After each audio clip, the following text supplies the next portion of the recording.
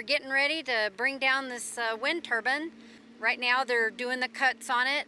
We're expecting everything to go very smoothly. It was a 1 megawatt wind tower erected in 2010, 2011, somewhere in there. We weren't allowed to blast on base, so we're going to cut it down. And it's going to come down just like a tree would. If you were cutting down a large tree, you would cut this the same way. There is some science behind it. There's going to be a hinge point. So basically what the hinge point is for is they get to a certain point and then there's no turning back. So after they get to that hinge point, it can stay there for a amount or a period of time. That steel is just a hair over an inch thick.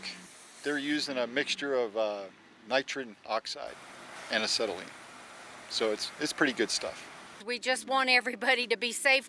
We're anticipating it to fall where we want it to fall, but you never know.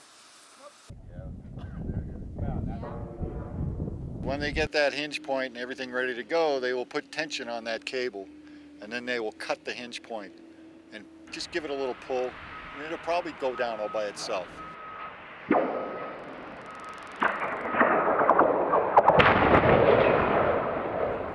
That's why what we mean by a controlled fall. It's not like you're going in the woods with a chainsaw and just cutting it and letting it fall wherever. No, this needs to be in a certain direction. We have utilities in the ground.